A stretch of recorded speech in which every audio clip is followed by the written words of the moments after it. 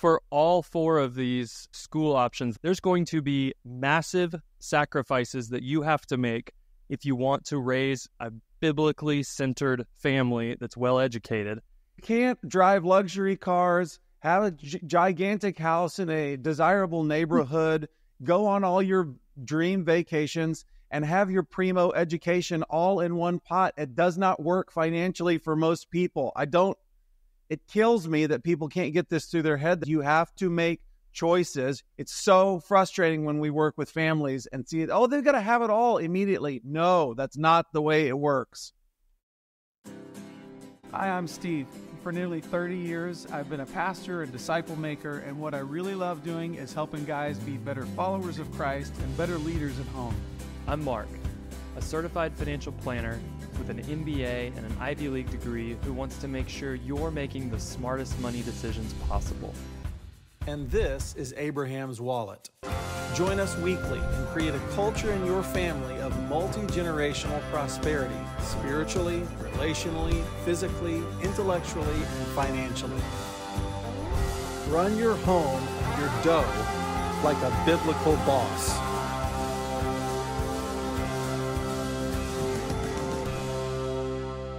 Mark, as we record this, we are careening towards the end of Lodofeb.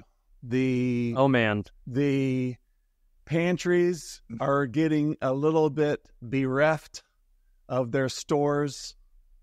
The NBA has just come back from its All-Star break, so I was very interested to try to watch some NBA games last night. My snacks that I had before me for this watching evening were, I have a SodaStream make your own bubbly water machine. I'm drinking plain water with bubbles in it that I made in my kitchen. And I had found in the back of a pantry some old stale matzah that had to be from last year's Passover. And you know why it hadn't been eaten, Mark? Because it was the terrible unsalted kind of matzah. And I'm sitting there chomping on that, watching NBA games. That's how pathetic the end of Lodofeb is. How's the end of your Lodofeb? I got to tell you, I want what you're experiencing for my family. But I feel like Elijah in the desert, like we're laying on our side and the ravens just keep bringing us. Last night, we were planning on raiding the pantry, beans and rice style, and my wife comes home and goes, one of the nurses at work, she's a Mexicana, and she just handed me this giant bag of homemade tamales. Wow. So it was tamales for dinner. And tonight, it's Shabbat, right? And we were like, well, we don't really have a normal fancy Shabbat, but there's some chicken in the freezer. You can throw that in the smoker and maybe we'll season. I thought, okay, the kids roll their eyes. We've had a lot of chicken. There was a lot of just frozen chicken breasts in the freezer. So this was kind of a standard. And I opened the freezer and they're staring me back in the face that I've forgotten about is a pack of nice, delicious, thick ribeyes looking at me that I had frozen. So I said, I guys, guess you have to eat steaks. It's going to be steak for dinner tonight, which delighted the whole family. But I just, we had friends go out of town and they said, we're leaving for 2 weeks. Come raid our fridge. It's full of fresh vegetables. That's amazing. And it's been like that for us the whole Lodofeb. So what I will say on the positive is we've run across a couple insanely humongous needs already where it wasn't an option to say, well, we're in Lodofeb, so you can wait until the end of the month. And no, we've ripped off definitely more in checks already during Lodofeb for meeting needs around us in our community than we will save in Lodofeb. So maybe it's just the Lord taking care of us while we try to do that. But I have asked myself, if this is Lodofeb, should we just do it all the time? Because we have not suffered at all. Well, we always have those moments, and I'll describe one of them that happened to us as well. And they seem to happen in February. We don't, it's not normal in July for people to bring us food, but it seems to happen in February. And every time it happens, we all throw up our hands and say, it's a Lodofeb miracle. That has become a cliche, like a Hanukkah miracle. Anyhow, The Lodofeb miracle for us recently was a former employee of my wife at her event planning business. She's spending a lot of time at home, and she's decided she would like to start selling her handmade bread. But she wants to get her system down. So she's just making a lot of high quality bread. And she's going, would you guys take some of these loaves off her hands? I mean, you'd have to know this lady. You know, when you do the razor blade and you can like cut like flowers and stuff into the top, she's doing all of this stuff. She gave us a loaf that was a chocolate loaf that had chunks of chocolate, you know, all throughout. So it's like, well, there's our bread and there's our dessert. You know, she keeps funding us with bread, and we feel it is a Lodo miracle. But yeah, we forge onward. Yeah, this is the final week of Lodofeb. So next time we meet, we will be maybe hungover from all the purchasing we've done at the end. I'm just kidding. I think the only thing I'll say to the Lodoers, there's a lot of people around me even that are first-time Lodoers this year. So just like when you fast, we recommend if you're going to fast from food, don't fast, whether you fast for a day or 2 days or whatever. It's not really the right response at the end of your fast to then say, let's go to the Golden Corral and stuff our face. So don't come out of Lodo and go, okay, I've got my list. I'm just going to buy back everything that I waited on. Just ease into it. I'm not saying that there's not legit purchases that you have to delay, but do your best to kind of re-enter gradually into the normal rhythms of buying and spending. Yeah. Stay low to the ground. It's good for your soul. We did have some listener feedback last week that said, with all our talk of Texas cafeterias, he felt that we had given the shaft to the Golden Corral. So that's you out there listening. That's why I threw it in here. I put a little bit of personal anecdote on the YouTube comments about my experience at the Golden Corral. So, anyways, that's not what we're here to talk about today. Yeah, we're specifically talking about paying for secondary education.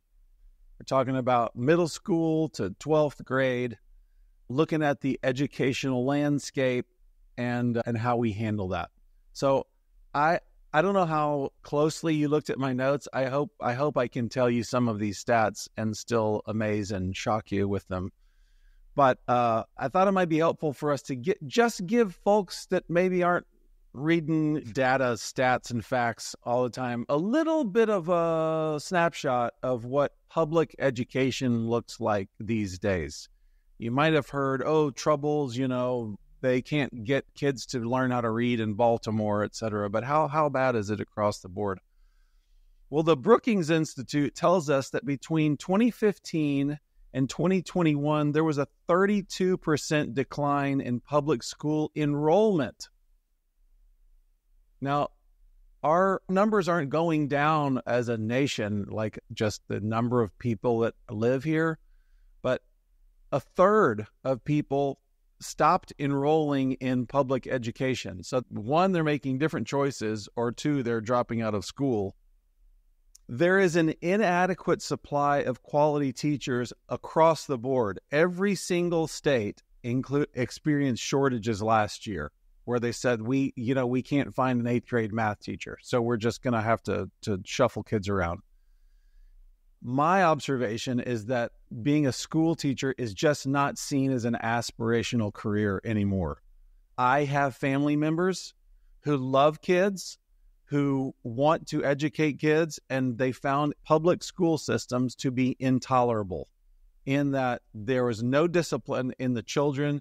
You no longer have the ability to enforce discipline, like to develop it in your students if they don't walk in the door with it.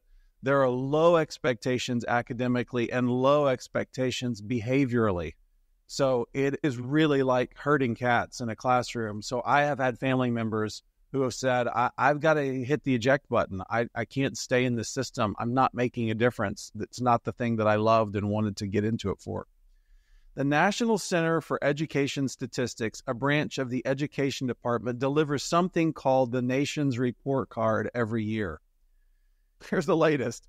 Math and reading scores have been declining since 2012, just a regular decline of our scores from our nation's schools. The most recent report reveals declining math and reading scores with a steeper drop-off since 2019, which would make sense because somebody decided, let's not go to school for a while. History scores among middle schoolers are the lowest ever recorded right now. So they've been recording this, they've been doing this education department thing about 40 years, and they're getting the lowest scores ever recorded. Only 36, I found this to be a staggering little snapshot, only 36% of fourth graders are proficient at fourth grade math. Just proficient in their grade level at math. Education Secretary Arne Duncan estimated that 82% of this country's public schools are failing. What? The guy who's in charge of all public schools says 82% of all of our schools are failing. So the problem is that is the public school system, which costs, I don't know if you saw this, could you take a guess at how much money states and the federal government put towards schools in a year's time? I know that here in Utah, it's over $12,000 per kid. Okay. I think that's a little bit higher than the total national average. Am I right about that? You are. Okay, but it's still, it's not free. The gross number from states and the federal government is $795 billion annually that they dump towards schools. Our educational system is a failure at, drumroll, educating children. That's what they're not good at. The national average, back to your point of, you said in Utah, it's $12,000 a kid. It's over $9,000 per student per year. I want you to just do a little math in your brain of take each of your kids times $9,000 a year and imagine what you could do with $9,000 a year per child. Do you think you could educate them? Do you think you could teach them how to read? It is insane, and I have to pour one out for Jimmy Carter here. I always think of him as our Baptist president. He's the one that invented the terrible Department of Education. When the Department of Education was invented, we were number one educated country in the world. We are now between number 13 and number 24 based on which metric you choose. It's not going good. So, thoughts? Well, a couple things. Update, because that number you said the decline was what, 32% from 2015 to 2021, and I went, well, that's just the pandemic. Everybody went home. So I looked at the rest of that chart. From 2020 to 2021, it went way back up. And then from 2021 to 2023, it's like people came back to public school and they went, no thanks. And they left again. So it actually went shooting back down, which is very interesting to me. It's not just COVID that caused that drop. And the only other thought I have is that, you know, if we're going to talk about the different school options, but if kids were getting just a stellar education for $9,000 a year, that's a smoking deal. As somebody who's very involved with helping run a school, that's not a lot of money to just crush it with educating kids. When you think about programs and academics and teachers and administrators and all that, that's not what's happening though. For $9,000 a year, we're getting kids who can't read real good. So it's a frustrating number here in Utah. There's been a huge fight over something you guys have in Ohio, which is school choice, where you can, while you have students in school, in certain circumstances, you can take a chunk of your tax dollars and put them towards your kids' school wherever you want. And you would think that would just be a no-brainer. Of course. Here in Utah, like I said, it costs them $12,000 just to have one of my kids sitting in their classrooms. They kicked and screamed and wouldn't allow it for $8,000 of those dollars to go to me so that I could put my kid wherever I wanted. And it would still save them money versus if I put my kid in their school where they're going to spend $12,000 and fail. So a little frustrating, but what should we do if this is the landscape? Right. So that's the state of the world. And you as a family leader are probably, if you live in a city, which most of you do, you're probably not delighted with the public school options presented to you. And you think, well, I like to be a play-along guy, but I'm being forced into a hard decision here. So let's just review the non-public school options that are available to you, and then we'll get into paying for it.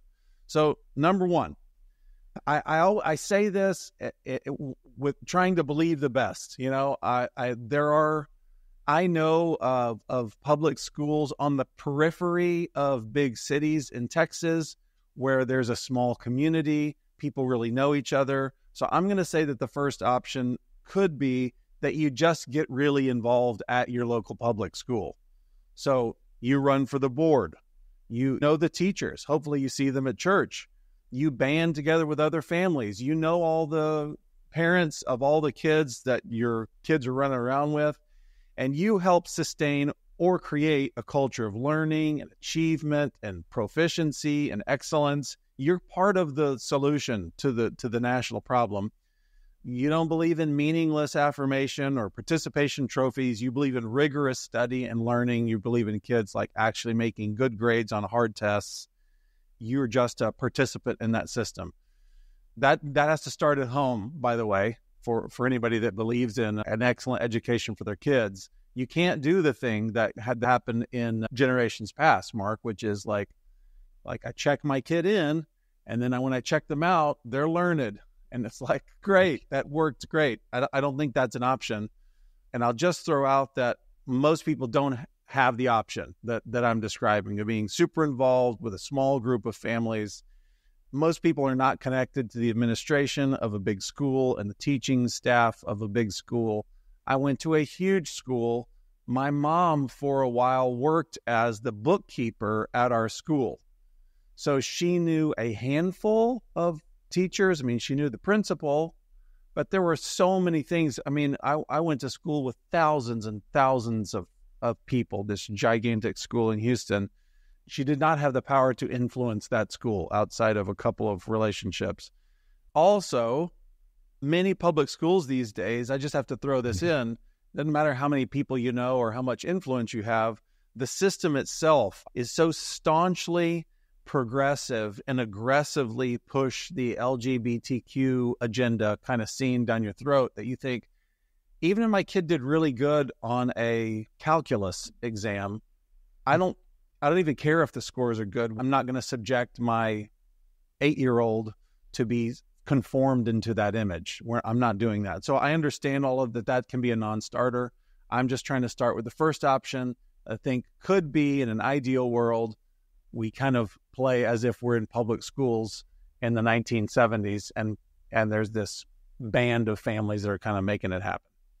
Yeah, so it sounds like you're describing, if you were to go this public school option, it's going to be maybe almost as much work on your part as a parent as if you were doing a homeschool option or highly involved in another. Like you're saying, I've got to roll my sleeves up and basically be present in that environment because of where we're at.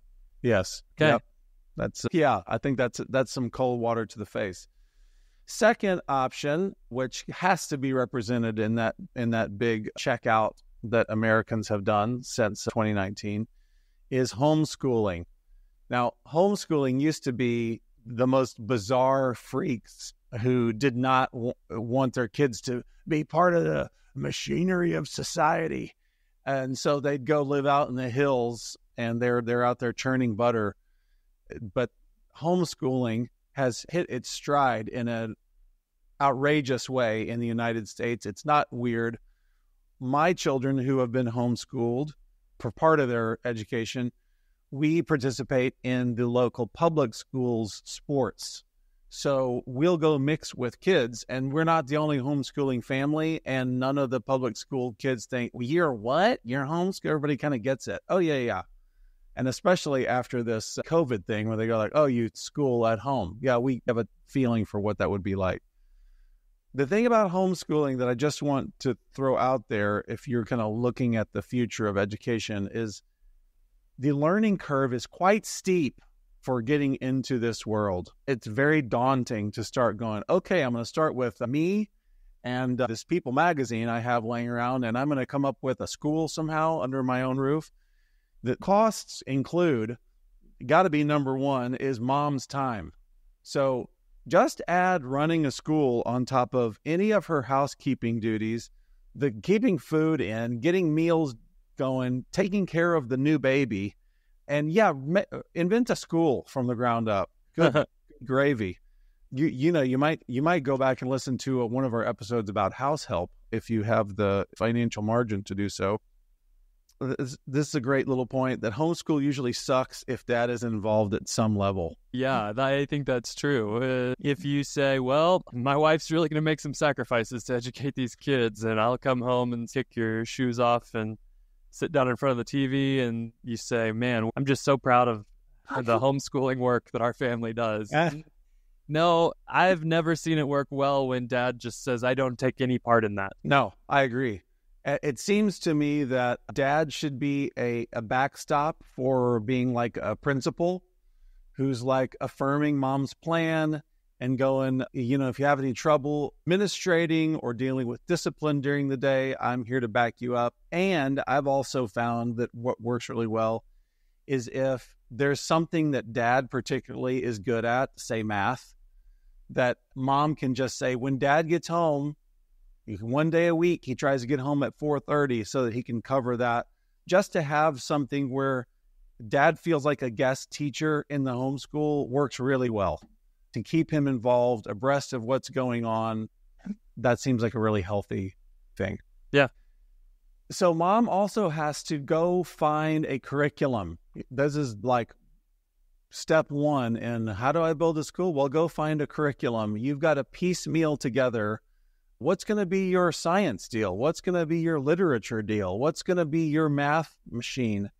And these things are big decisions. I mean, we used to go to the Homeschooling Convention. It's a conference that happened here in Cincinnati, a regional conference every year. And there are 10 different companies that are trying to pitch you why their system for learning math is the most easily apprehendable to a 5-year-old. And can't you see how this leads up to algebra for a 13-year-old? Isn't this great? And you're trying to sample these things, trying to remember back, how did I learn? I mean, it's crazy, but it is a job that if you want to homeschool next year, start now. Start now preparing and putting together curriculum. I'll just throw in that all this setup costs a lot. It costs a lot of time and it costs a lot of money. If you've got kids in 3 different grades and you have to find curriculum that meets all of the needs of every single kid for a whole, spate of their educational needs, you are outlaying some cash, not to mention all of your time. So another deal is you've got to get approval from your local public schools to even be recognized as your legitimate homeschooling family. Otherwise, you'll be considered delinquent from the public school. So you've got to go through some paperwork rigmarole, and you actually have to go to your local public school and check in with them and say, now we're going to be doing this. And then they roll their eyes at you and go, I don't even know where the form is for that. Yeah, okay. Anyways, so that's part of the uphill climb, is that you've got to deal with the paperwork and become official. You also have to cobble together any outside activities as your interests dictate. Well, we want our kid to be in soccer. Well, let me guess, there's not a soccer program built into your homeschool. So you're going to have to go find that. Well, my kid wants to do art and we want a spinning wheel. We want a pottery thing. Okay, go find private pottery classes somewhere. It's just like finding piano lessons. Well, do you know somebody? Do you know somebody that knows somebody? And you've got to put together your sports activities. And I want my kid to learn about birding. Great. That's wonderful. You're going to have to find an expert in that and make time for it. That's kind of one of the things about homeschooling that was a carrot on the end of the stick to me, which was I could teach my kids anything. That sounds so fun to me. There are things I would love to teach my kids. I'd love to make it an official class in their school is how to do the pick and roll. This is something dad really wants to teach his kids. We're going to do basketball. We're going to go over the intricacies of pick and roll. Whatever it is that you're interested in, fly fishing. I live in Colorado. I want my kids to fly fish for 2 hours every Thursday morning. Great. It just takes a lot of work to put that stuff together. And we did some of this. It's really fun to make that stuff up on the go and make that part of your curriculum. It's also a lot of work. I'm just throwing these out. If you've got young ones, you got a 3-year-old and you're considering what are we going to do, I want you to know that this is part of the trouble that comes from homeschooling. And the last thing I just throw in, this is probably maybe the first thing that comes to mind when we talk about homeschooling, is mom can go a little nuts with homeschooling because you are stuck staring at these same 4 kids all day, every day. And there are times when we need to leave and just go to a grocery store so I can see another adult human. And that is definitely one of the challenges of homeschooling. It's one of the many reasons that people do the next thing, which is like having a co-op machine so that they can kind of do some blending. But those are the struggles that I see with homeschooling. Anything you'd add to that? No, I would just say on that last point, I've seen a lot of families get sort of stuck in we actually have zero capacity for anything except this one thing. And you might say, okay, that's fine. That's the stage we're in, and that's the decision we've made. And I don't think we'll fault you for that. But if your wife is discipling women and serving in other places in the church and like has a hobby or all that stuff, it's possible that making this choice means sacrifice of almost all of those things. Or, like I sort of referenced before, make sure you come up with a sharing system so that it's not the case for your family that, well, if we're going to homeschool, we won't be seen by our community for the next 4 years. Yeah. I'll also just throw in on that sort of that isolation deal. The caricature of the homeschooled kid is this socially backwards kid who wears homemade clothes and a hat made out of yarn and has bad teeth and is scared of adults. That is a caricature for a reason. And that's because it really does happen. Hang around the homeschool convention, everybody. Just go. No, really. Just go spend time. And there are people that are great. There are people that you go like, wow, what they're doing with their family is so commendable, amazing. And there are people that, like, there's 8 kids holding on to a rope, and everyone's dressed like a miniature of mom. And that character is real. And none of us wants to raise children that this is going to get to a future point of yours, Mark, but who cannot operate in 2024, who cannot eat. I always use this phrase, eat culture, like being able to consume it, digest it, parse it out, go, that's good, that's poison, this is neutral. People who cannot interpret signals and modern messages from culture because they just don't know it. They don't know what people are like. They don't know what brash people are like. They're not exposed to the world. Now, I'm not talking about 5-year-olds here. I'm talking about a 15-year-old who doesn't know how to look a man in the eye and shake his hand. That's a problem. A 15-year-old girl who can't speak back when spoken to. That's a problem. So there's kind of a culture of backwardness in the homeschooling world, and it's not for no reason. It really does exist. And as you say, if the entire family's engineered around the schooling of these little ones, and that is what we do, and that's all we do, that can be a problem. So it's kind of one of the pitfalls of going down that road. And now I'm sick of talking about homeschooling. Yeah, we gotta cover 2 more so we can get to how the heck we're supposed to pay we for can all do this second one really fast, which is the co-op or hybrid model, which is usually like half-time at home and half-time somewhere else. So it's either a collection of families who have come together, and this mom kind of gets math. Well, she could kind of cover math. This mom really likes literature. She could kind of cover literature. and you get the families together at some place. Oftentimes it's a church that'll let you use their property in the middle of the week, some public center, libraries have meeting rooms or whatever, and you do a little co-oping kind of thing. And those can have varying levels of professionalism. Oh, that's what we're doing right now, which is our kids are home a couple of days a week, and a couple of days a week they're at a school where there are really good teachers teaching really great Bible classes and Latin, and they're getting a good kind of classical education from really good teachers, and they're not there all week. There's this blending thing that happens. There still has to be somebody that sets up the home base. There has to be a space, physical space for what's happening. Somebody has to look through that curriculum, sign off on it. Okay, we're happy with what's happening here. We want to add this, add that. Somebody might be handling the lion's share of teaching, and somebody else can be orchestrating the curriculum. That's great. You follow along. That's one of the great things about like what we have is that they said, here's what we'll be covering. So get this done on your off days at home. Well, great. We can follow along pretty good. That's nice.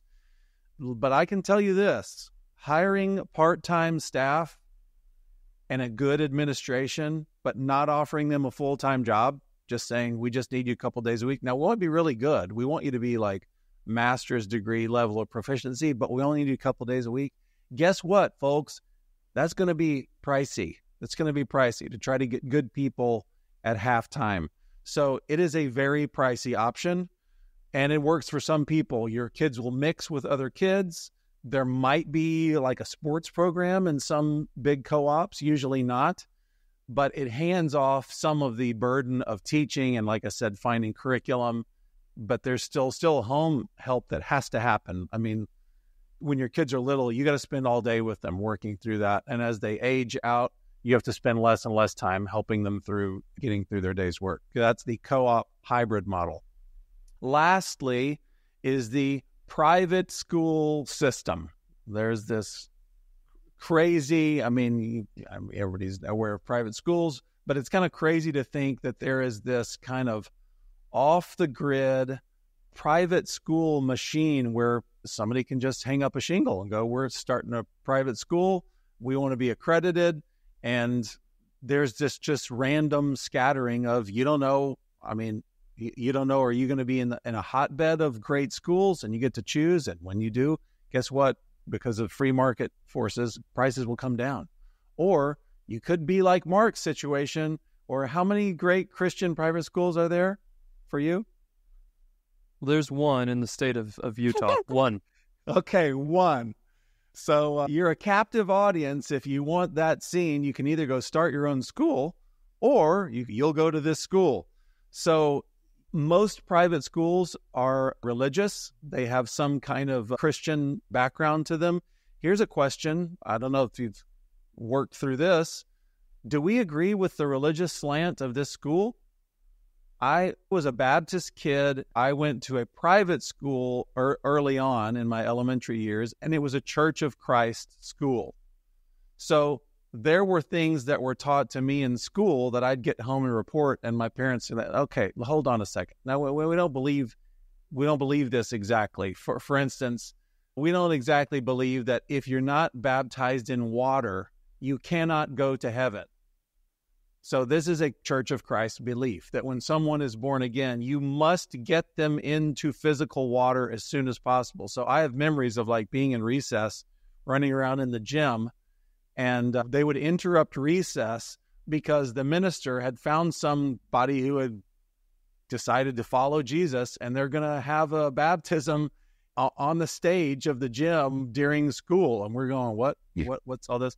So, that there are a lot of Catholic schools, and you might go, I'm not comfortable with Catholic stuff being taught to my kids. Or you might go, well, we are Catholic, and we're at some school where they're not doing Catholic stuff. So you have to kind of wade through all of those waters.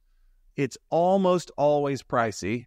Private schools don't have the huge pocketbooks of the public school system. Again, we're trying to get high quality teachers in here, not just teachers that really know their subjects well, but teachers that share our worldview and are going to be sharing a biblical worldview as they teach. You're hiring pool is getting smaller and smaller, and it costs money.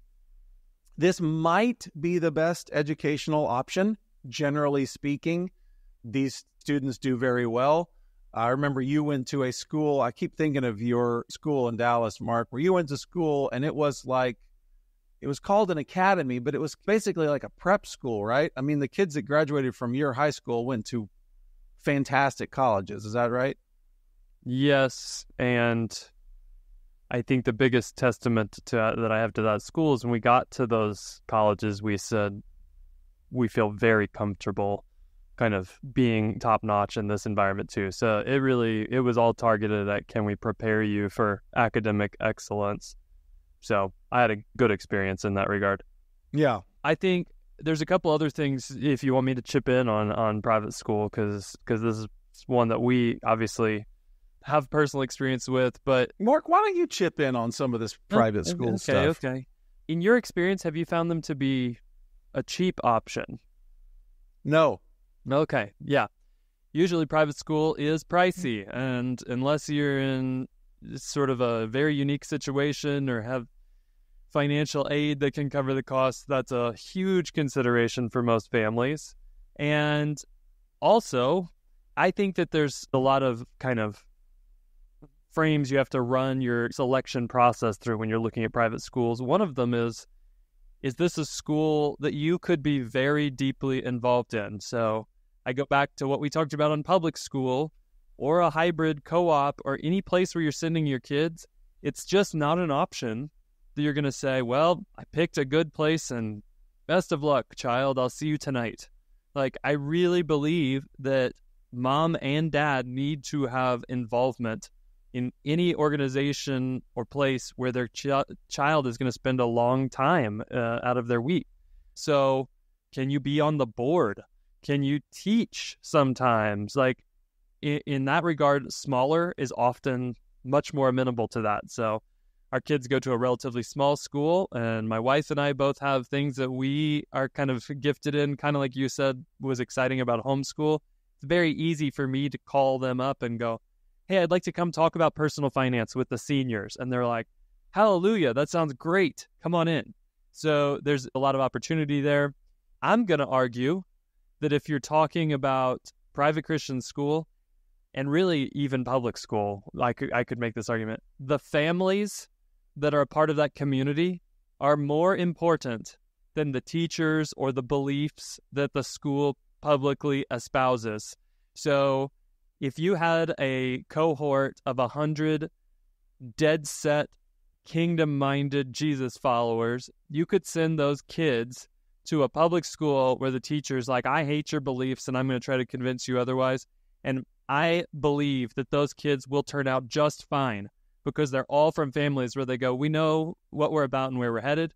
Versus, we've seen this in a lot of the Catholic school system. You've got a bunch of devout nuns with the best of intentions, but the families don't give a crap about the kind of theology and the religious training that's trying to be instilled in people, and you end up with kids that have zero grounding. So I've seen that in Christian schools. One question to ask a private school when you're thinking about it, if you're going this route, is, are you a covenantal school or not? And I didn't know what that meant until I got into this world, but what it means is there an expectation that the families that are part of this school will have some association with Christ, or is this school open to anybody who would like to send their kids here? And we can talk another time about kind of the arguments there. Some people like one or the other. I talk to people all the time who say, well, I want my kids to be missionaries in the school environment that they're in. And I say, you will be sending your children into a mission field if you send them into a school full of people who are hostile to their beliefs. You are mistaken about who the missionaries will be. The assumption that a 10-year-old is going to go win a school for Christ is parental malpractice. Your job is to disciple them and build them up. It's like we talked about with new believers, because we don't stick them in a pulpit and say, preach, because they need a lot of time to grow and be rooted and developed in their faith. Well, your kids are the same way. If you want to send your kid to a public high school because they're just really anchored and there's something they need to get there. I'm not going to make that declaration that it's impossible, but I don't like the argument. So that's kind of the private school world. My last point is you can blend all of these. And I see a ton of families go, well, Mom doesn't really want to teach multivariate calculus to our high school kids, but she's very comfortable teaching the kids to read. So we're going to start pure homeschool. Maybe we're going to go hybrid for a few years, and then maybe we're going to send them to a private school for high school. That's a fine option. I think it works out really well for a lot of families. Yep, that's been our path. So I think we've got people convinced that schooling is extremely costly, no matter how you do it. You have to spend time and money way beyond what the average American nuclear family does if you want to raise godly, smart, educated children. And how are you supposed to afford this? That's what we're about here at Abraham's Wald, is how you steward money in a kingdom-minded household. Yeah. This is probably in the top 2 topics that people come to me asking about, is education funding. And historically, I think that used to be, how are we supposed to pay for college? It's so expensive. Yes. More and more and more, we're saying, well, forget about college. How are we supposed to pay for whatever option of these things we chose for now? How are we supposed to pay now? And so I want to talk about that. Great. A little bit. Please, give us some wisdom. Well, the thing I'm going to focus on a little bit is school models, because we talked about those being pricey. Like we said, homeschooling is also expensive. There's not nearly as many tricks and tips in the bag when it comes to funding the costs of homeschool or funding the time expense that you're going to need. But when it comes to private school and some co-op models and hybrid models, there's a lot of tricks out there to maximize how far your dollar goes.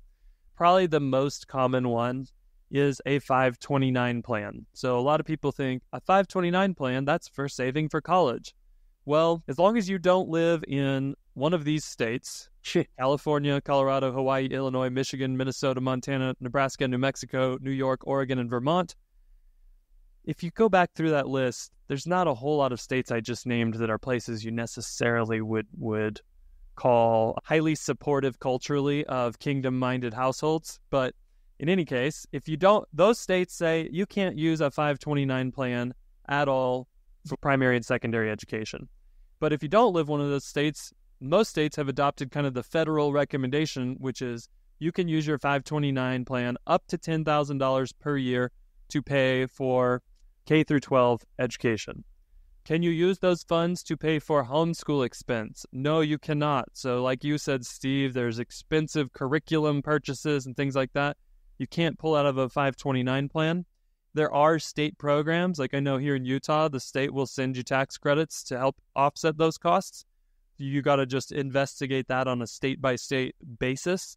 But if you, let's say you are sending your kids to a private school and you live in Utah or Ohio, you can take $10,000 out of that plan per year to pay for that cost. Now, if you're listening to this and going, well, I don't have anything in a 529 plan, you still might want to set one up, because in some states, I was looking at South Carolina recently, there is a cap, but it's like $600,000.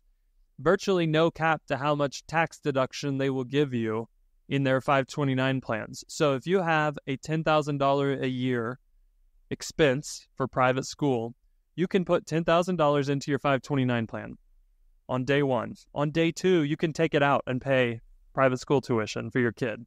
And then when you go to pay taxes, the state of South Carolina goes, you don't owe us taxes on any of that money because it went into your 529 plan and then you used it for a qualified expense. So that's a great way to make your private school 6% cheaper if you're a South Carolinian.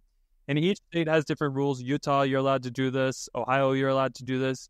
Each state has different calculations for how much of a tax break they're going to give you. So some states, in Utah, it's up to, I think, $4,500. So it's not going to cover, most private schools are going to cost more than that per year. But I tell people, if you're going to private school, cycle the money through a 529 plan if your state allows you to do it, because you might as well get the tax break, even if it's $1,000 a year. That's valuable. Yeah. So, okay, let's say that your goal is I want my first grader to be in a private school, but you just got married. And so you don't have a 529 program. Could we be putting money aside in a little savings account, and then the day that we have a child, we open up 529 and shove a bunch of money in there? Is that the suggestion? You can do it. More and more, what I am seeing is that there is that tax benefit, right? And we can always get that when the time comes by just cycling the money through the 529. When we think about a 401k, we get real excited about tax-deferred savings because the money grows tax-free. And typically, if you start one when you're 24, that money might have 45 years to grow before you start pulling from it. That's Hot. meaningful. Hot. It's a lot less meaningful if you have a brand new baby and you're like, well, I'm going to start pulling this money when they're 7. It's not nothing to get 7 years of tax-free growth, but the difference between how it would grow in a 529 plan and how it would grow in a taxable account is not that big. And so for that reason, a lot of the families I work with end up going, we would like to do the saving in a taxable brokerage account where it can still grow, be invested in the market, and we have zero restrictions on how we use it. So if we need to tap into that money for homeschool expenses, we can do it.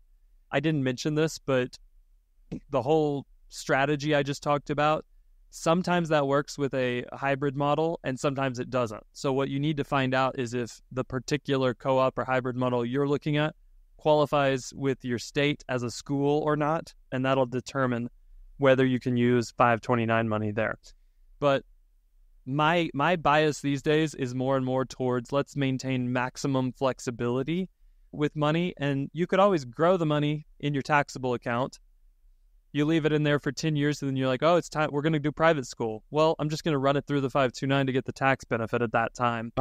I lost out a little bit on kind of the taxes as the money grew, but it's a pretty marginal amount. So that's how I think about saving and starting really early. And you can't start a 529 until you have a kid to attach it to.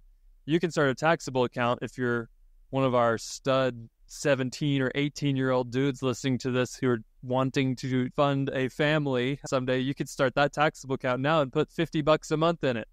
You'd have a year or two of school paid for by the time you were married, very likely. So there's advantages of setting up a 529, moving money into it, and as soon as it appears in there, spending out of the 529 to fund education. There's benefits just for doing that step. That's right. In most states, it's so hard to afford private school when you're 35 and you've got 4 kids and you're kind of early to mid-career. But you know when it's not that hard to fund private school is when you're 60 and you're trying to fund it for your great grandkids that are still 15 or 20 years or 30 years from being born. Right. You can put a very small amount of money into your grandkids' name in a 529 and let it grow for, now we're talking like the 401k, let it grow for 40 years. Yeah. And then it's available to fund your great grandkids. You know, you can skip up to 1 generation in these 529 accounts. So you can set up the account for a grandchild and they can use it for their kids. So there is actually a way to use these as a multi-generational asset. And, you know, a lot of people talk a big game about wanting to invest multi-generationally. Right. But they only invest in things that they get to see and enjoy and use in their lifetimes. Right. Well, that's not thinking multi-generationally. So you might get to a point where you say, one of my goals before I die is to set up funds that can alleviate this burden for 2 generations down line from me. And that's actually, it doesn't take that much money because of the magic of compound interest. So something to think about with 529s. Well, let's talk about that. I'm very interested in that. So you're 75 years old and you go like, I'm good. I've checked the box on the money that I'm going to need to live on. And what I'm interested in at this point is I'm investing in my grandchildren. I'm interested in trying to create, and we're talking specifically about education today, I'm trying to do inheritance money in a way that will be taken away and taxed the least So you could open up a 529 in the name of each of your grandchildren, and you can fund that 10 grand a year. Yeah, so you could fund it right now, and this is where we get into talk to a professional before you go and do anything wild, but you can fund it up to 5 years of the gift tax limit all at once. So, between you and your wife, if you were both doing this together, you could put $180,000 Wow. all in one shot for each of your grandkids, which that might sound crazy, but when you're 75, you might be sitting on a lot of money. Sure. And that would be doable. So, and it's also a way to get some funds out of your estate if you're in a estate tax situation. So, Dude. Yeah, it's very possible, and it's a cool type of account for that purpose. So I just would love for this to be something that all of our people consider. If the grandparents are going to give you a gift every time a child is born, and little Susie Brown is born, and the grandparents say, we want to give $1,000 to her college education, and you say, we're working on the college education. What we'd love for you to do is to create a 529 in her name, put the $1,000 in there. And what we're thinking about is that being spent on Susie Brown's children someday. That is really exciting to me. That seems super cool. I mean, I had a conversation with a parent upline of us where we were talking about inheritance. They had just lost a parent. And I said, and it was a little shocking to this person, would you consider not leaving money to us and leaving it to our children for the same reason? Like, we want to push things out. And so usually I think you get met with like, what? Because we're just so used to in our culture kind of waiting to receive that chunk of money from family. And often it comes when it's not as useful as it could be. So before we go, though, I want to just kind of close with some golden rules of education spending that really apply to this conversation.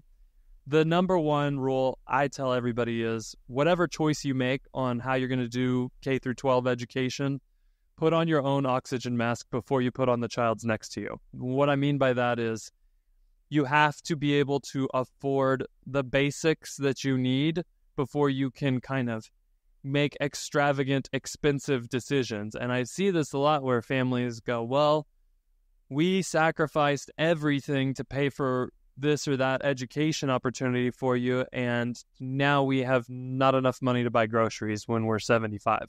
And that doesn't actually usually serve your generations well. Yeah. So think about kind of your own plan first.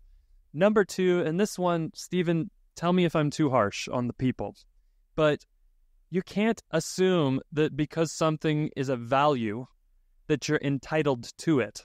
So, for example, private school, it's a must for us. So we're doing it every year. Even if we make $150,000 a year, have a $600,000 house, and need 2 big vacations a year, it's a value for us. So it's a must. And to that I say, great. It can be a must. Like, it sounds like this hypothetical family, they make enough money to afford a lot of private school options. However, they might have to live in a 2-bedroom apartment. Like, that's a real possibility. So when I see people get in huge trouble is when they assume that because something is a noble goal of theirs, that they're entitled to it without making dramatic, sometimes, sacrifices in other areas of life. You're preaching now. That's good. Keep going. Homeschool families, sometimes they really get this. They're like, homeschooling is really important to us, and we're sacrificing, mom has an MBA. She could make $200,000 a year, and we're punting it because this is a value. Specifically in private school land, I see a lot of this get ignored, and families grind themselves into debt, and they do it all thinking, well, we're just doing what the Lord wants for us. No, you're not. You're actually failing to make wise trade-offs with your money. So just budget to zero. That's so good. We have a way of talking ourselves into, if I really, really want it, and I could see that it would be really, really good, then I deserve to have it, even if we can't technically afford it on paper. If you can't technically afford it on paper, you can't have it and have God's approval of what's happening with your money. Sorry, young ones. That's the truth, is that responsibility with your money includes making hard choices and going, well, we can't do that and that and that and still be in the black at the end of the month. Right. So I know that one of your golden rules for budgeting, Mark, is even if you pay for schooling 9 months of the year, it should be on your budget 12 months of the year. We should be planning for it and paying for it throughout the year because it's part of the way that our family works. And again, if you don't come out in the black, you need to reconsider what you're doing for your vacations. You need to reconsider which cars you're driving. You need to reconsider where you're living because something's got to give. I think I can definitively tell you it's not God's will that you run a household in the red. It's not. And don't try to fool yourself that, well, we just love our neighbors. And we really love these Suburbans because we can take friends around when we need to. And this school is just so good. They teach them Bible. And so I know that we have to have all of those things. No, you don't. You don't have to have all those things just because they're good and because you like them. Yeah. And don't fool yourself. I mean, part of what comes with choosing a expensive private school is that you tend to have a lot of families concentrated who have a lot of money such that they aren't bothered by not just the tuition, but the sports costs, the debate team, the senior trip. Maybe their kids are driving new cars. And so it just creates one more place where if you're like, we're stretching as far as we can to afford this thing, and now, crap, we are amongst people whose lives are in a totally different financial spot than ours. That can be dangerous for you too. So again, I am not saying that a family can't make this decision where this particular school option is the right answer for them, but they have to be absolutely ready to sacrifice to make sure that they're budgeting to zero. And just because education is a key value and important to and all that does not make it an exception to that rule I just said.